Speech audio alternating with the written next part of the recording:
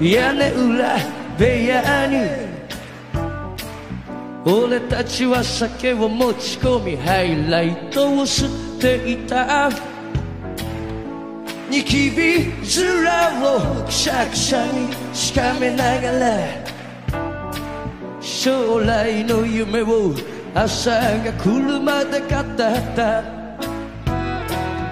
あれから一つ瞬きしただけで16年ぶりに俺たちは屋根裏部屋に集まった。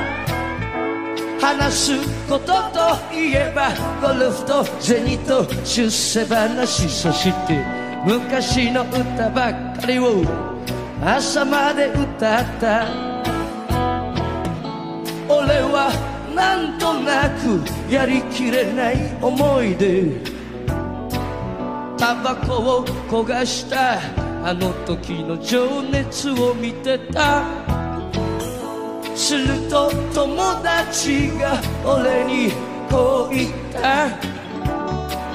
お前も変わったな、少し丸くなったよなって You say hey!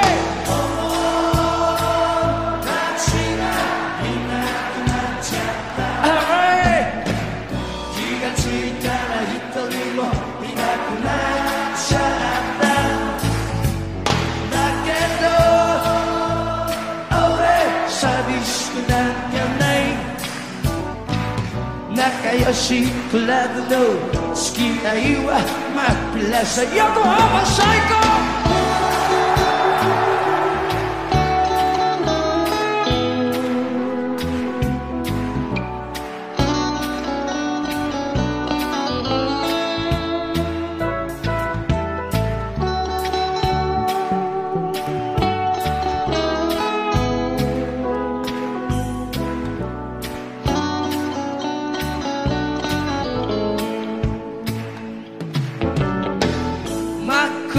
日焼けした俺たちはいつだってそれぞれの明日をかきむしっていたのに、なぜに友達は酒を飲まなきゃ本当のことを喋らなくなっちまうんだろう。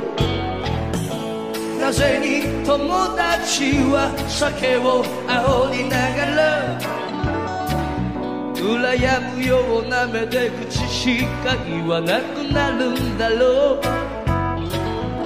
なぜに友達は同じ川を一緒に渡れなくなっちまうんだろう。話すことも尽きてくるとそれじゃまたなって俺たちは屋根裏部屋を出た。変わったのは俺じゃなくてお前の方なんだと最後まで言えなかった。 You say hey! 友達がいなくなっちゃった、hey! 気がついたら一人もいなくなっちゃった。だけど俺寂しくなんかない。仲良しクラブの付き合いは真っ平さ。キモキモキモキモキモキモ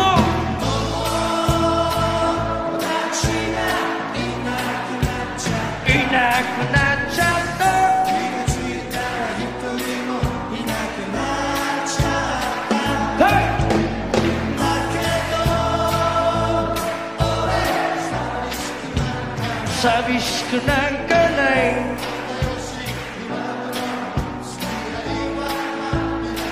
さあ友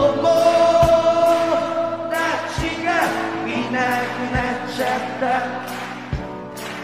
気がついたら一人もいなくなっちゃっただけど俺寂しくなんかない仲良しクラブの付き合いは真っ平さ友達がいなくなっちゃった、